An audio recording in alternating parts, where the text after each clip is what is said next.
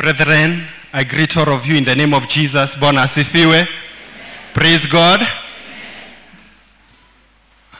Amen. Praise God. Bwana asifiwe. Yes, I'm excited this morning. My name is Simon, and by the grace of God, I'm born again.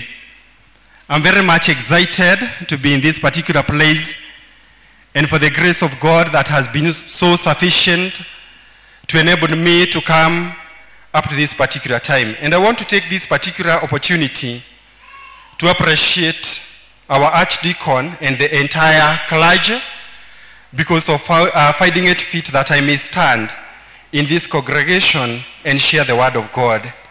Today, as you are very much aware, we are celebrating men.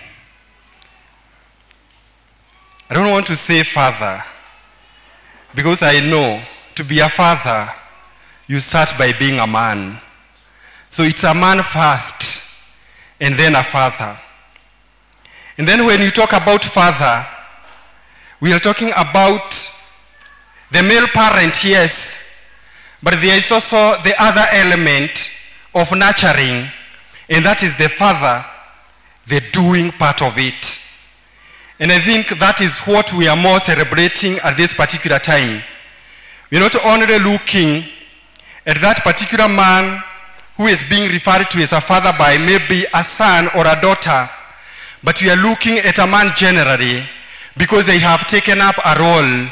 They have been fathers, whether they have daughters or son or not. Bwana asifiwe. And for a father to be, it takes a woman so that the woman becomes a mother and the man becomes the father. Sometimes it might be very difficult for you to be referred to as a father when there is no woman.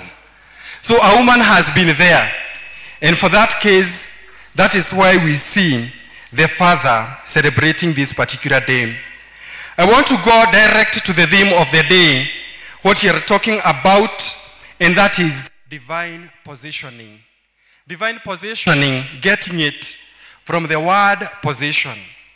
Now, allow me to confess one thing before I continue, because the way I see it, today, by the time we are through with this particular service, there are positions that was going to change, and there are people that are going to take position. Bwana asifiwe.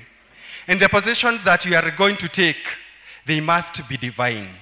Because there are positions that we must have taken that are not divine. This morning, I came to tell you that positions will change. If they were not divine, they must become divine. And if there were positions that were not taken, we have to agree that there is nothing that we might achieve before we take the position. I want to appreciate God for the few days that I have been in this particular church. I've seen the music ministry taking a great position in this sanctuary. Clap for yourselves. Today, the choir has ministered to me in a very special way, and I know I'm not alone. The praise team has done the same. I'll tell you that in this altar of St. Matthew's ACK, there is a great position when it comes to the music ministry. And if you are not aware, please be aware of that. And if it has never been said by another person, now know that there is an altar of music ministry in this particular altar that God is taking even to more greater heights. Bwana asifiwe. And when we are given something, we get proud of it and we protect it. It is our possession. We must stand strong and be willing to protect the possession. Bwana asifiwe. So I want you to ask your neighbor, what position have you taken? Because like I started by saying, there are positions that we are going to change. There are positions that we have not taken, but this morning we are going to take them.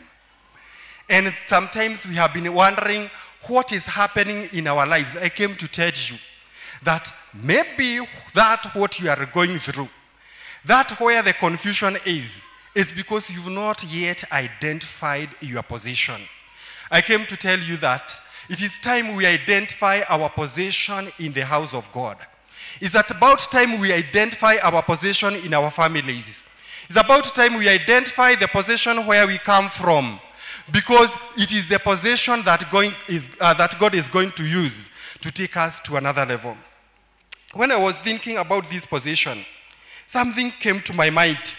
When we are looking at the teams, many a times their leader will tell them, now it is time to take position. And when you come to the military officers, when they want to strategize and they want to lay an attack, there will come a commander and there will come a time that they will be required to take a position. That is telling us that we might not succeed until we take the position. And we might be knowing that we need to take the position, but the big question might be, what position am I supposed to take? Because sometimes we have taken the position that were not meant to be ours, and we failed.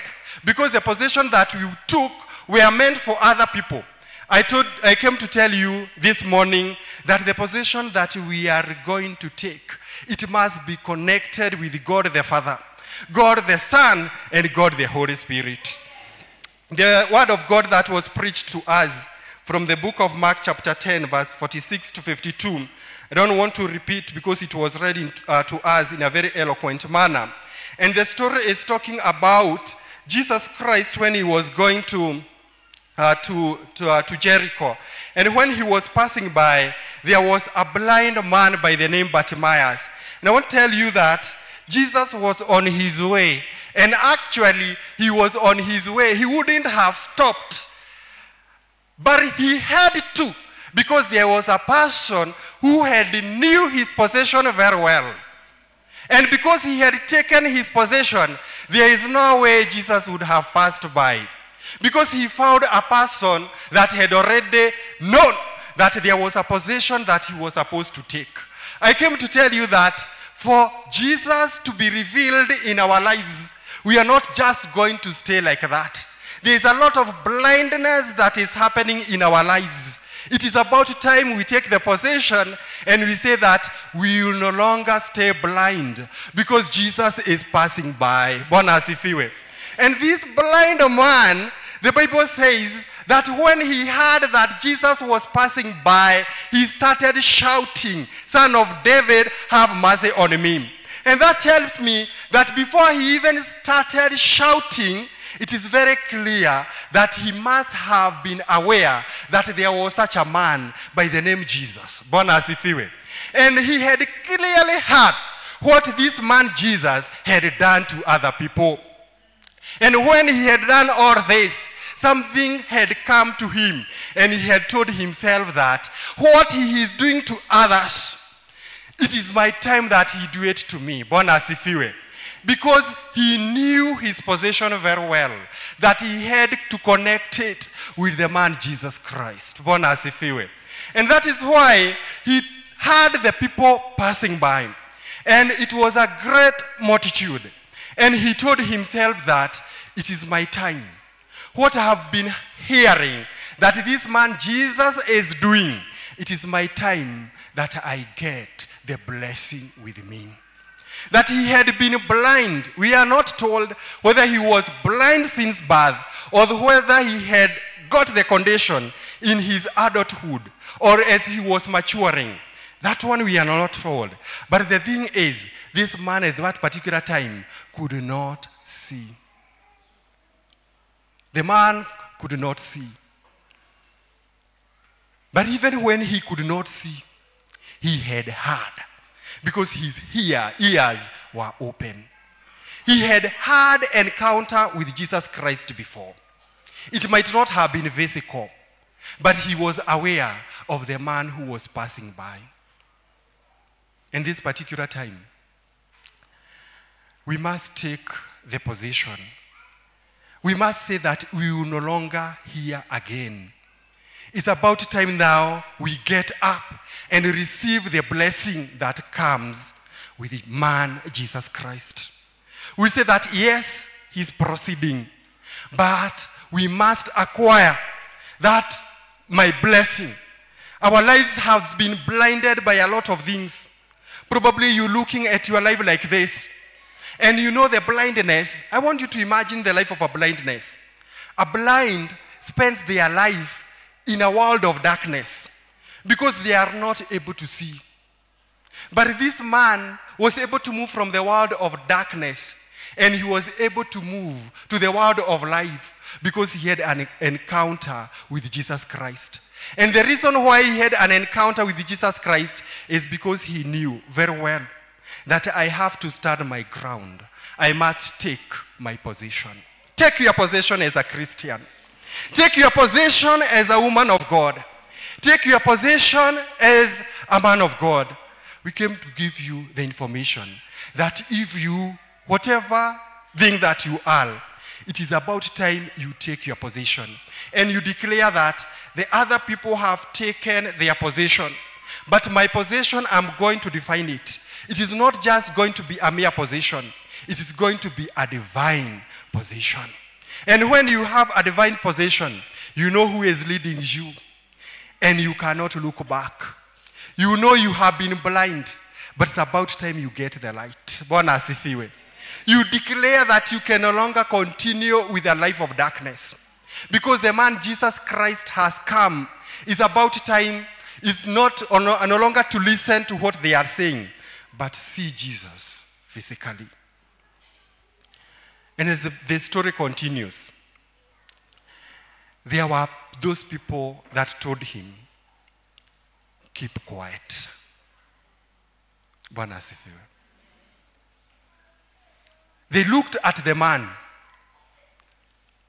And these people, maybe they knew the man very well. They knew he had been blind. And I don't think he was being told to keep quiet. Because he was a very important person according to them. The reason why they told him to keep quiet is because they looked at him and they saw a person who was disturbing the master. And sometimes that is how we are regarded. When we want to take our position, I'll tell you that it is not easy. When you want to take up your position, it's not easy. Because there are things that you are going to leave behind. It's not going to be easy. There are those that will come and they want to shut you up. There are those that will come and they want to discourage you. Even whatever you are doing, whatever you do, wherever you are, wherever you work, whoever you stay with, whoever are your friends, whoever are your families, they have looked at you and they have seen that this is just a blind person. This person will just stand up and disturb the master. They want to give the words of discouragement. The situation, it might not be a human being, but you might just look at the situation the way it is. And all you can read, it is just the discouragement. You look at the economic times, and you are there in your business, and all you see, it is the darkness, or you see, it's a discouragement story. The people that were supposed to take you and lift you and show you the position that you are supposed to be in, they just bring just the discouragement. But I want to tell you, just stand like the blind 𝗲𝗲. He knew very well that his possession would not be taken by another person. Because he knew what he had in his heart. The person who would come and interpret it, it was only Jesus Christ. Well, sometimes we wait for human beings to come and interpret, thinking that they are going to understand the situation that we are in, and they are going to help us. But sometimes we have got the discouragement. We have got the disappointment. And we have felt that we no longer need to move ahead. We just feel we are discouraged. And like we no longer have the power to proceed. Like the blind 𝗲𝗲, Jesus, son of David, have mercy on me. The man, the more he was being discouraged, the more he shouted. Bwana asifiwe. Even the situations that we are in, the more you find the situations being discouraging, I came to tell you that the stronger your witness, your testimony is going to be. However difficult the situation is going to be, the situation is not there to discourage you. The situation is there to make your testimony even greater. All that you need to do is just to stand and call upon the name of Jesus. Do not let Jesus pass by. He's here, but he's telling us, stand, take up your position in a way that Jesus can recognize you. Bwana asifiwe. Point number one that 𝗤𝗏𝗦 had realized is that he was able to remain focused. No matter the situation, no matter the discouragement that were coming along, the man blind 𝗤𝗏𝗦 was able to remain focused. We are given stories about the animals when they are hunting. When it's a pride of lion, and when they come across a herd of gazelles or other prey, one thing that assists them to achieve their target is to remain focused. Once we remain focused in Jesus Christ, all the other voices of discouragement, they will just be but mere noise. Because we know whom we are looking at. He's able to do everything that we ask. And even more than we can even think. I came to encourage you, brethren, this morning. Be determined to remain focused. Stand in your position and be identified with the one who called you, the one who saved your life, the one who gave you the light to become a Christian, the one whom you believe. There is no given time that he was not able to do that what you are praying for. No matter how darkness is, even if it has been there for the entire of your life, once he comes, the darkness will have to change to the light. The other thing, point number two, the man was able to remain steadfast and immovable in his life. The problem we have as a Christian nowadays is that we wait upon the Lord. But the moment when we are about to receive that what God has kept for us, we lose hope. We lose hope. I came to tell you this morning that it is very, very important to remain steadfast and immovable. You say that you are not going to listen to the voices of the naysayers. You are not going to listen to the voices of the people that are about to take you from your focus. You are not going to move from the right way of Jesus Christ. Because sometimes we have got to a place and we have looked at what we were praying for. We've prayed, yes. But at the time that we've taken so much time, we've gone to other gods.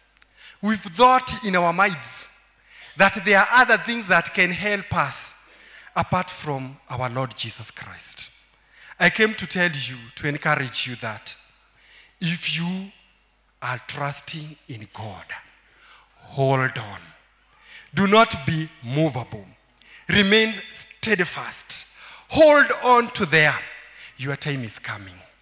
Even if it has taken all the time, even if it is the situation that has been there since you are born, even if it is a situation that has been there, very difficult in your family, very difficult in your home, very difficult in your children, Very difficult are the places where you get your daily bread. Remain steadfast. Do not be immovable. Jesus Christ is getting you a new testimony. The other thing that happened to the man Bartimaeus, eventually, he was able to acquire the glory. Bwana asifiwe. I'm telling you that the moment we stand our position, the moment we take our position and we define it, we call it divine position. What is awaiting us is a glory. Bwana asifiwe.